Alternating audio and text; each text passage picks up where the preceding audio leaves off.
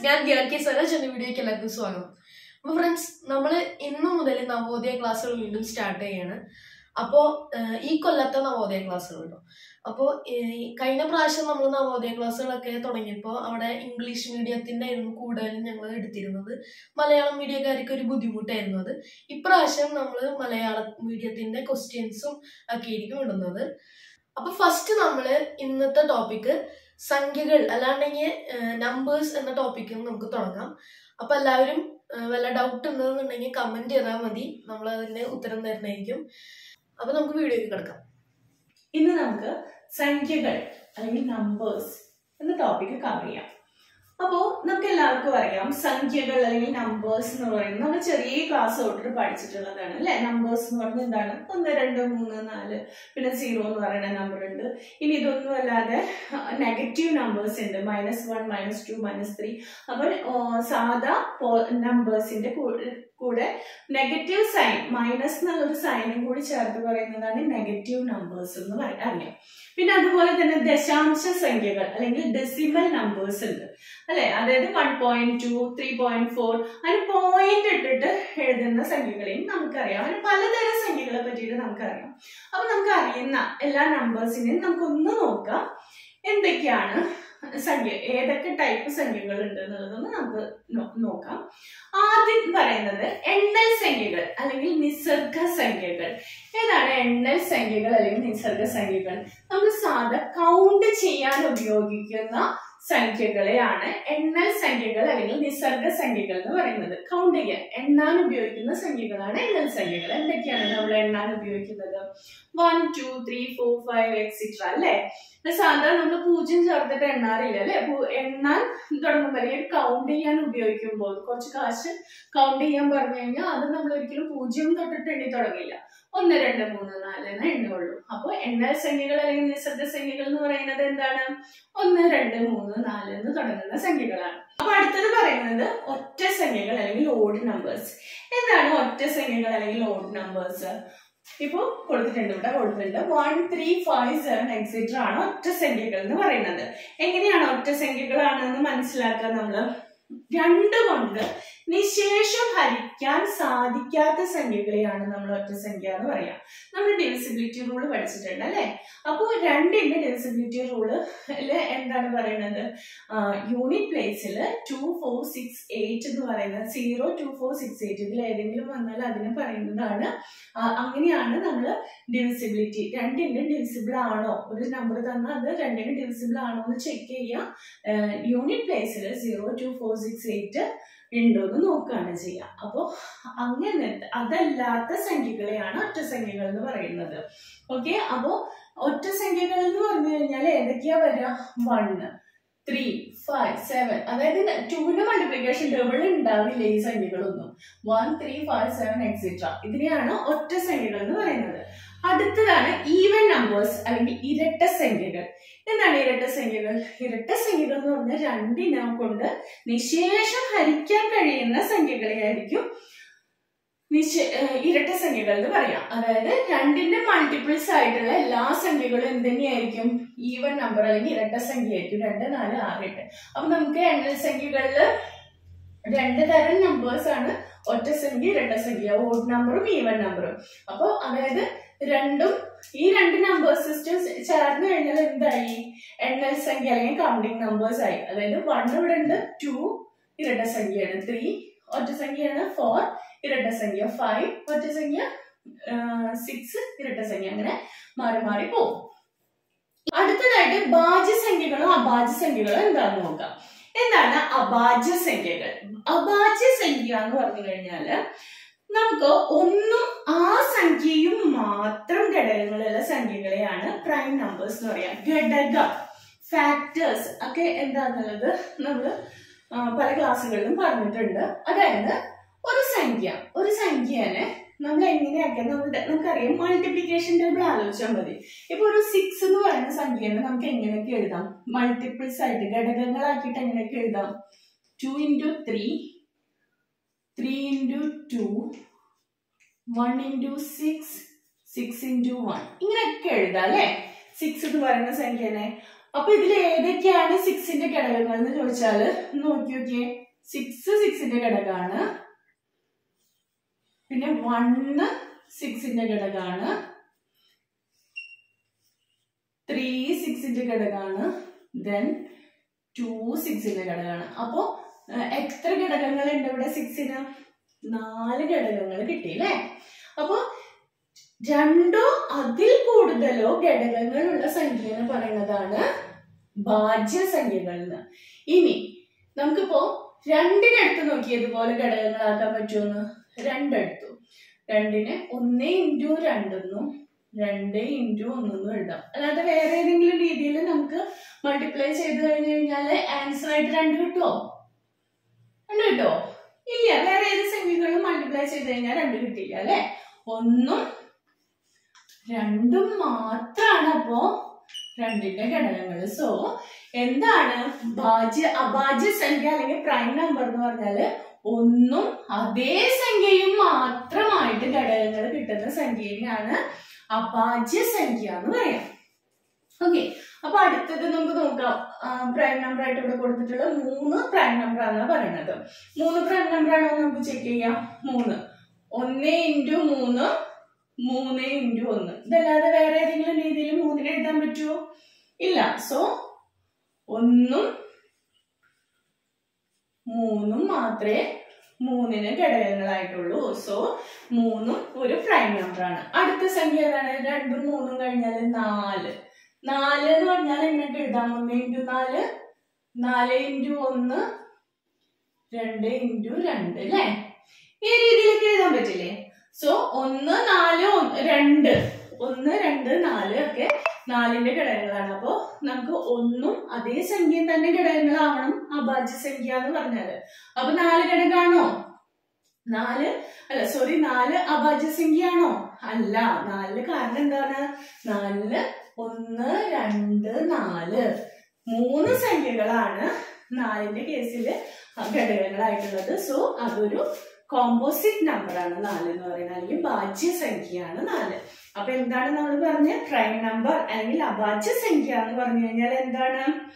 1ഉം ആ സംഖ്യയും മാത്രം ഘടകങ്ങളുള്ള സംഖ്യകളെയാണ് അഭാജ്യ സംഖ്യ എന്ന് പറയുന്നത്. കോമ്പോസിറ്റ് നമ്പർ അല്ലെങ്കിൽ ഭാജ്യ സംഖ്യ എന്ന് പറഞ്ഞാല് 4 6 8 9, അതായത് 2ലധികം ഘടകങ്ങളുള്ള സംഖ്യയെ ഭാജ്യസംഖ്യ അല്ലെങ്കിൽ കോമ്പോസിറ്റ് നമ്പർ എന്ന് പറയുന്നു. ഇനി നമുക്കറിയാം എണ്ണൽ സംഖ്യകൾ എന്ന് പറഞ്ഞു കഴിഞ്ഞാൽ 1 2 3 4 ആണ്. ഇതിന്റെ കൂടെ ഒരു സീറോയും കൂടി വന്നു കഴിഞ്ഞാല്, സീറോ കൂടി ആഡ് ചെയ്ത് കഴിഞ്ഞാൽ ആ നമ്പർ സിസ്റ്റത്തിന് പറയുന്നതാണ് നമ്പേഴ്സിന് പറയുന്നതാണ് അഖണ്ഡ സംഖ്യകൾ അല്ലെങ്കിൽ ഹോൾ നമ്പേഴ്സ്. ഹോൾ നമ്പേഴ്സ് അല്ലെങ്കിൽ അഖണ്ഡ സംഖ്യകൾ എന്ന് പറഞ്ഞാൽ എന്താണ്? എണ്ണൽ സംഖ്യയുടെ കൂട്ടത്തിൽ ഒരു 0 കൂടി ആഡ് ചെയ്യുന്നതിനെയാണ് അഖണ്ഡ സംഖ്യകൾ അല്ലെങ്കിൽ ഹോൾ നമ്പേഴ്സ് എന്ന് പറയുന്നത്.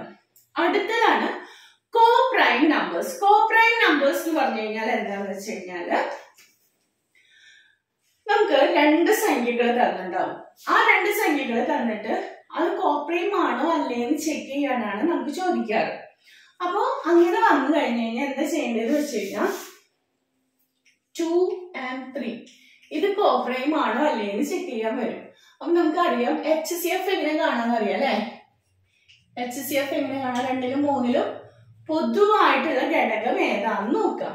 2നും 3ന്റെയും ഘടകങ്ങളിൽ ഏതാണ് പൊതുവായിട്ടുള്ളത്? 2ന്റെ ഘടകം എന്ന് പറഞ്ഞാൽ 1ഉം 2ഉം, 3ന്റെ ഘടകങ്ങൾ എന്ന് പറഞ്ഞാൽ 1ഉം 3ഉം അല്ലെ? 1 × 2ഉം 2 × 1ഉം ആണ് 2 എഴുതാൻ പറ്റുന്നുള്ളൂ. 1 × 3ഉം 3 × 1ഉം ആണ് 3 എഴുതാൻ പറ്റുള്ളൂ. സോ 1ഉം 2ഉം 1ഉം 3 ആണ് 2ന്റെയും 3ന്റെയും ഘടകങ്ങൾ.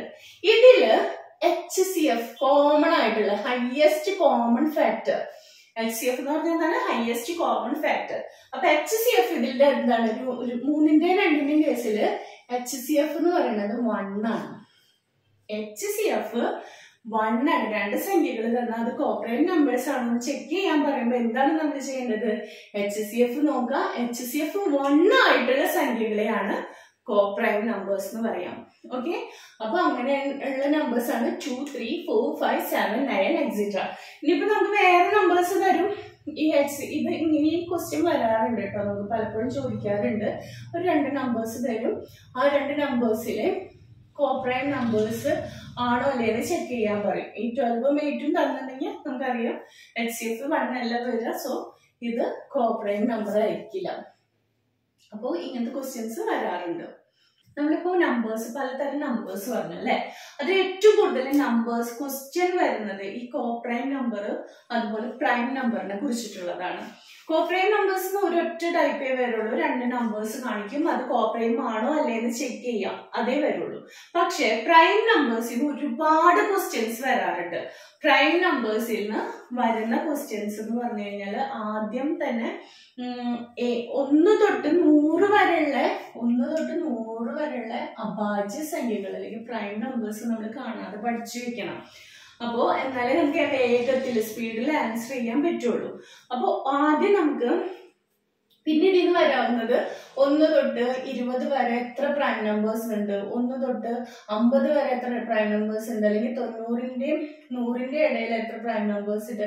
അങ്ങനെ പല നമ്പർ, ഈ 1 തൊട്ട് 100 വരെയുള്ള നമ്പറിൽ പല റേഞ്ചും തരും. അതിൽ എത്ര പ്രൈം നമ്പേഴ്സ് ഉണ്ടെന്നാണ് നമ്മളോട് പലപ്പോഴും ചോദിച്ചു കണ്ടിട്ടുള്ള ക്വസ്റ്റ്യൻസ്, ഒരു ടൈപ്പ് ക്വസ്റ്റ്യൻ. അപ്പൊ ഇതിൽ ആദ്യം നമുക്ക് ആ ടൈപ്പ് ക്വസ്റ്റ്യൻസ് എങ്ങനെ ചെയ്യാൻ നോക്കാം. ഇതില് ഇപ്പൊ ഞാനിവിടെ കുറച്ച് നമ്പേഴ്സ് എഴുതിയിട്ടുണ്ട്. എന്താണ് 4422322321. ഇതെന്ന് പറഞ്ഞു കഴിഞ്ഞാല് 1 തൊട്ട് 100 വരെയുള്ള പ്രൈം നമ്പേഴ്സ്, 1 തൊട്ട് 100 വരെയുള്ള നമ്പറുടെ ഇടയിലുള്ള പ്രൈം നമ്പേഴ്സിന്റെ എണ്ണം കണ്ടുപിടിക്കാനുള്ള ഒരു കോഡാണ്. ഓക്കെ, എന്താണ് 4422322321. അതായത് 1 തൊട്ട് ഇതിൽ ഓരോന്ന് ഇൻഡിക്കേറ്റ് ചെയ്യുന്നത് 4 എന്ന് ഉദ്ദേശിക്കുന്നത് 1 തൊട്ട് 10 വരെയുള്ള പ്രൈം നമ്പേഴ്സ് ആണ്. 1 തൊട്ട് 10 വരെയുള്ള പ്രൈം നമ്പേഴ്സ് എന്ന് പറഞ്ഞു കഴിഞ്ഞാൽ ഏതൊക്കെയാണ്? 2, 3, 5, 7. അപ്പൊ 1 തൊട്ട് 10 വരെ എത്ര പ്രൈം നമ്പേഴ്സ് ഉണ്ട് എന്ന് ചോദിച്ചാൽ ഈ കോഡ് പഠിച്ചു വെച്ച് കഴിഞ്ഞാൽ നമുക്ക് ആദ്യത്തെ ആൾ തന്നെ എഴുതാം അല്ലെ. 4 പ്രൈം നമ്പേഴ്സ് ഉള്ളത്. ഇനി അടുത്ത 4 ഇൻഡിക്കേറ്റ് ചെയ്യുന്നത് 10 തൊട്ട് 20 വരെയുള്ളതാണ്. 10 തൊട്ട് 20 വരെ എത്ര പ്രൈം നമ്പേഴ്സ് ഉണ്ട്? 4 തന്നെ. ഏതൊക്കെയാണത്? 11, 13, 17, 19. Okay, then 22. അതില് ആദ്യത്തെ 2 എന്ന് പറയുന്നത് 20 to 30. 20 to 30 വരെ ഏതൊക്കെയാണ്? 23ഉം 29ഉമാണ്. 20 to 30, 23, 29. ദെൻ അടുത്ത 2 ഇൻഡിക്കേറ്റ് ചെയ്യുന്നത് 30 to 40 ആണ്. അതായത് 31, 37. പിന്നെ 40 to 50. 40 to 50 3 നമ്പേഴ്സ് ആണുള്ളത്. 41, 43, 47. Then 50 to 60 2 numbers, 53 and 59. Then 60 to 70 2 numbers തന്നെ, 61, 67. Then 70 to 80 വരുന്നത് ഏതാണ്? 3 to 1. അതിൽ അത് 3 നമ്പേഴ്സ് ആണ് വരുന്നത്. അതായത് 71, 73, 79. 80 to 90 വരുന്നത് 2 നമ്പേഴ്സ്, അപ്പൊ 83, 89. 90 to 100 വരുന്നത് 97 ആണ് ഒരെണ്ണം. ഈ 90 to 100 ഉള്ളത് ഇടയ്ക്കിടയ്ക്ക് ചോദിക്കുന്നതാണ്. ഏതാണ് നമ്പർ എന്നുള്ളത് ചോദിക്കും. ഒരെണ്ണാണ് എന്നുള്ളതും ഇമ്പോർട്ടൻ്റ് തന്നെയാണ്, അത് 97 ആണെന്നുള്ളത് ഇമ്പോർട്ടൻ്റ് തന്നെയാണ്. അതുകൊണ്ട് നിങ്ങൾ എന്തായാലും ഈ നമ്പേഴ്സ്, പ്രൈം നമ്പേഴ്സ് 1 തൊട്ട് 100 വരെയുള്ള നമ്പേഴ്സ് ഒന്ന് പഠിച്ചു വെക്കാൻ പറ്റുമെങ്കിൽ വളരെ നല്ലതാണ്. പറ്റിയെങ്കിൽ നല്ല, അത് എന്തായാലും പഠിച്ചിരിക്കണം. ഓക്കെ, ഒന്നുകൂടി പറയാം. എന്താണ് പ്രൈം നമ്പേഴ്സ്? പ്രൈം നമ്പർ എന്ന് പറയുന്ന ടോപ്പിക് ഇമ്പോർട്ടന്റ് ആണ്. എന്താണ് പ്രൈം നമ്പേഴ്സ്? ഒരു സംഖ്യയ്ക്ക് ഘടകങ്ങളായിട്ട് അല്ലെങ്കിൽ ഫാക്ടേഴ്സ് ആയിട്ട് ആ സംഖ്യയും ഒന്നും മാത്രമേ ഉള്ളൂ എന്നുണ്ടെങ്കിൽ ആ സംഖ്യകളെ പറയുന്നതാണ് പ്രൈം നമ്പേഴ്സ് അല്ലെങ്കിൽ അഭാജ്യ സംഖ്യകൾ. ഇതില് പ്രൈം നമ്പർ കോഡ് 1 തൊട്ട് 100 വരെയുള്ള പ്രൈം നമ്പേഴ്സ് എന്ന് പറഞ്ഞാൽ വളരെ ഇമ്പോർട്ടന്റ് ആണ്. അത് എന്തായാലും നിങ്ങൾ പഠിച്ചിരിക്കേണ്ടതാണ്. 1 തൊട്ട് 100 വരെ എത്ര പ്രൈം നമ്പേഴ്സ് ഉണ്ടെന്ന് ചോദിച്ചു കഴിഞ്ഞാൽ 25 എണ്ണമാണ് ശരിയായ ആൻസർ. ഈ എല്ലാ നമ്പേഴ്സും കൂടി ആഡ് ചെയ്ത് കഴിഞ്ഞാൽ നമുക്ക് 25 കിട്ടും. അപ്പൊ 1 തൊട്ട് 100 വരെ 25 പ്രൈം നമ്പേഴ്സ് ആണുള്ളത്. അതിന്റെ ഓരോ ആദ്യത്തെ 10 നമ്പേഴ്സിന്റെ ഇടയിൽ വരുന്ന പ്രൈം നമ്പേഴ്സ് ആണ്. അത് പറയാനുള്ള കോഡാണിത്. 4422322321. ഒരു ഫോൺ നമ്പർ പഠിച്ചേക്കുന്ന പോലെ ഇതൊന്ന് പഠിച്ചു വെക്കാം. അപ്പൊ 4422322321 എന്നുള്ള പ്രൈം നമ്പർ കോഡ് പഠിക്കുക. അപ്പൊ നമുക്ക് 1 തൊട്ട് 10 വരെയുള്ള പ്രൈം നമ്പേഴ്സ് ചോദിച്ചു കഴിഞ്ഞു കഴിഞ്ഞാല് എത്ര എണ്ണാണെന്ന് പറയും? 4 എണ്ണാണ്. അത് ഏതൊക്കെയാണ്? 2, 3, 5, 7. അപ്പൊ ഇത് 1 തൊട്ട് 100 വരെയുള്ള പ്രൈം നമ്പേഴ്സ് നിങ്ങൾ കാണാതെ പഠിച്ചിരിക്കണം. ഓക്കെ, ഇനിയിപ്പോ ഇതിന്റെ ഇടയിൽ നമുക്ക് ഇടയിലൊക്കെ ചോദിക്കുകയാണെന്നുണ്ടെങ്കിൽ ഇങ്ങനെ നമുക്ക് പഠിച്ചു കഴിഞ്ഞാൽ നമുക്ക് ആൻസർ എഴുതാൻ പറ്റും അല്ലെ. 70നും 80നും ഇടയ്ക്കുള്ള പ്രൈം നമ്പേഴ്സ് ഏതൊക്കെയാണ്, ഭാജ്യസംഖ്യകൾ ഏതൊക്കെയാണെന്ന് ചോദിച്ചാൽ നമുക്ക് എന്തൊക്കെ പറയാൻ പറ്റും? 71, 73, 79. 3 ഓപ്ഷൻ ഉണ്ടാവും. അപ്പൊ 71, 72, 78 ആവും ഒരു ഓപ്ഷൻ. അങ്ങനെ തോന്നി പല രീതിയിലും അങ്ങനെ ഒരു 4 ഓപ്ഷൻ തന്നിട്ടുണ്ടാവും. അതിൽ നമ്മൾ ശരിയായിട്ടുള്ള ഓപ്ഷൻ സെലക്ട് ചെയ്യുക. 71, 73, 79 ആണ് ശരിയായിട്ടുള്ള ഉത്തരം. അപ്പോ ഇതിലിപ്പോ പിന്നെ അതുപോലെ തന്നെ ഇതിൽ ചോദിക്കാവുന്നത് 40നും 50നും ഇടയിൽ എത്ര പ്രൈം നമ്പേഴ്സ് ഉണ്ട്. അപ്പൊ നമുക്ക് ഈ പ്രൈം നമ്പർ കോഡ് അറിയാമെങ്കിൽ ഈസി ആയിട്ട് പറയാം അല്ലെ. 3 പ്രൈം നമ്പേഴ്സ് ആണുള്ളത്. നമുക്ക് അറിയുകയും ചെയ്യാം ഏതൊക്കെയാണ്. 41, 43, 47 ആണ് ഉള്ള പ്രൈം നമ്പേഴ്സ് എന്ന് പറയുന്നത്. അതുപോലെ തന്നെ ഇത് രണ്ടെണ്ണത്തിൽ, അതായത് 20ക്കും 40ക്കും ഇടയിലുള്ള പ്രൈം നമ്പേഴ്സ് ചോദിച്ചു കഴിഞ്ഞാൽ 20 to 30 2 ആണെന്ന് അറിയാം, 30 to 40 2 ആണെന്ന് അറിയാം. രണ്ടും കൂടി കൂട്ടിയാൽ 4 ആയിരിക്കും 20ക്കും 40ക്കും ഇടയിലുള്ള പ്രൈം നമ്പേഴ്സ്. ഓക്കെ, ഇങ്ങനത്തെ ക്വസ്റ്റ്യൻസ് ഒക്കെയാണ് ഇതിൽ നിന്ന് വരാം. അപ്പൊ പ്രൈം നമ്പർ എന്ന് പറയുന്നത് ഇമ്പോർട്ടന്റ് ആണ്, എല്ലാവരും പഠിച്ചിരിക്കുക. അപ്പൊ നമ്മള് നമ്പേഴ്സിനെ പറ്റിയിട്ട് സംഖ്യകൾ ഏതൊക്കെ തരം സംഖ്യകളാണ് എന്തൊക്കെയാണെന്നുള്ളതൊക്കെ പഠിച്ചു അല്ലെ. അപ്പൊ ഇതിൽ വരാവുന്ന അതുപോലെ തന്നെ ചോദിക്കാവുന്ന കുറച്ച് ക്വസ്റ്റ്യൻസ് ആണ് ഇതൊക്കെ. എന്താണ് ഏറ്റവും ചെറിയ എണ്ണൽ സംഖ്യ? എണ്ണൽ സംഖ്യ ഏതൊക്കെയാണ്? 1, 2, 3, 4, 5 എക്സെട്ര. അതാണ് എണ്ണൽ സംഖ്യകൾ അല്ലെ. അപ്പൊ അതിൽ ഏറ്റവും ചെറിയ എണ്ണൽ സംഖ്യ എന്ന് ചോദിച്ചാൽ നമുക്ക് എന്തെഴുതാം? 1 ആണ് ഏറ്റവും ചെറിയ എണ്ണൽ സംഖ്യ വരുന്നത് അല്ലെ. അടുത്തത് എണ്ണൽ സംഖ്യ അല്ലെങ്കിൽ കൗണ്ടിങ് നമ്പേഴ്സ് അല്ലെ. ഇനി ഏറ്റവും ചെറിയ അഖണ്ഡ സംഖ്യ എന്ന് പറഞ്ഞാൽ എന്താണ്? ഏറ്റവും ചെറിയ അഖണ്ഡ സംഖ്യ അല്ലെങ്കിൽ ഓൾ നമ്പേഴ്സ് എന്ന് പറഞ്ഞു കഴിഞ്ഞാൽ ഏറ്റവും ചെറിയ അഖണ്ഡ സംഖ്യ 0 ആണ്. ഏറ്റവും ചെറിയ ഒറ്റ സംഖ്യയോ? ഏറ്റവും ചെറിയ ഒറ്റ സംഖ്യകൾ ഏതൊക്കെയാണ്? 1, 3, 5 എക്സെട്ര. അപ്പൊ ഏറ്റവും ചെറുത് അതിൽ 1 ആണ്. ഇനി ഏറ്റവും ചെറിയ ഇരട്ട സംഖ്യ ആണെങ്കിലോ? ഇരട്ട സംഖ്യ ഏതൊക്കെയാണ്? 2, 4, 6, 8 എക്സെട്ര. അപ്പൊ അതിൽ ഏറ്റവും ചെറിയ ഇരട്ട സംഖ്യ എന്ന് പറയുന്നത് 2. ഇനി ഭാജ്യസംഖ്യ എന്ന് പറഞ്ഞാൽ കോമ്പോസിറ്റ് നമ്പർ. 2-ലധികം ഘടകങ്ങളുള്ള നമ്പറിനെയാണ് ഭാജ്യസംഖ്യ അല്ലെങ്കിൽ കോമ്പോസിറ്റ് നമ്പർ എന്ന് പറയുന്നത്. അത് ഏതാണ് ഏറ്റവും വലുത്? അല്ലെ സോറി, ഏറ്റവും ചെറുത് ഏതാണ്? 4 ആണ് അല്ലെ. 4, 6, 8 എങ്ങനെ പോകും. അപ്പൊ ഏറ്റവും ചെറുത് വരുന്നത് 4 ആണ്. ഇനി ഏറ്റവും ചെറിയ അഭാജ്യസംഖ്യ ആണെങ്കിലോ? ഏറ്റവും ചെറിയ അഭാജ്യസംഖ്യ അല്ലെങ്കിൽ ഏറ്റവും ചെറിയ പ്രൈം നമ്പറിനെ പറ്റി കുറച്ച് നമ്മൾ ഡീറ്റെയിൽ ആയിട്ട് പഠിച്ചു. ഏതൊക്കെയാണ് പ്രൈം നമ്പേഴ്സ് വരുന്നത്? 2, 3, 5, 7 എക്സെട്ര വരും. അപ്പൊ അതിൽ ഏറ്റവും ചെറിയത് 2 ആണ്.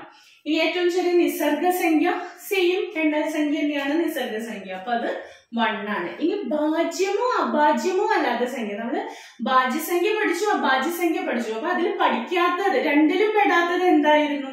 1 ആയിരുന്നു അല്ലെ. ഭാജ്യസംഖ്യ എന്ന് പറഞ്ഞാൽ 4 തൊട്ടാ തുടങ്ങുന്നത്, അഭാജ്യസംഖ്യ എന്ന് പറഞ്ഞാൽ 2 തൊട്ടാ തുടങ്ങുന്നത്. അപ്പൊ രണ്ടിലും 1 ഇല്ല. അപ്പോ ഭാജ്യമല്ല അഭാജ്യമല്ലാത്ത സംഖ്യ ഏതാന്ന് ചോദിച്ചാൽ എന്താ പറയാ? 1. 1ന് നമുക്ക് ഘടകങ്ങളാക്കി കഴിഞ്ഞാൽ എന്താണ്? 1 മാത്രമേ ഉള്ളൂ അല്ലെ. 1 മാത്രമേ ഉള്ളൂ. അപ്പൊ അത് അഭാജ്യസംഖ്യയുടെ ഡെഫിനിഷനിലും ഇല്ല, ഭാജ്യസംഖ്യയുടെ ഡെഫിനിഷനിലും നമുക്ക് പെടുത്താൻ പറ്റില്ല. സോ അഭാജ്യമോ അല്ലാത്ത സംഖ്യ 1. അപ്പൊ എല്ലാവർക്കും വീഡിയോ ഇഷ്ടമായെന്ന് വിചാരിക്കുന്നു. അപ്പോൾ ഇതിൽ വല്ല ഡൗട്ടൊക്കെ ഉണ്ടെന്നുണ്ടെങ്കിൽ കമന്റ് ചെയ്താൽ മതി, അതിന് റിപ്ലൈ തരുന്നതായിരിക്കും. അപ്പൊ എല്ലാവർക്കും ഇത് ഉപകാരപ്പെട്ടെന്നുണ്ടെങ്കിൽ ഇതൊന്ന് സബ്സ്ക്രൈബ് ചെയ്ത് സപ്പോർട്ട് ചെയ്യാം. എല്ലാവർക്കും ബൈ.